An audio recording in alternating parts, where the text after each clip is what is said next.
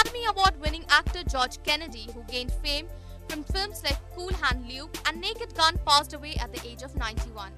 According to a leading US website, Kennedy's grandson, Corey Schnekel, said the actor died on the morning of February 28.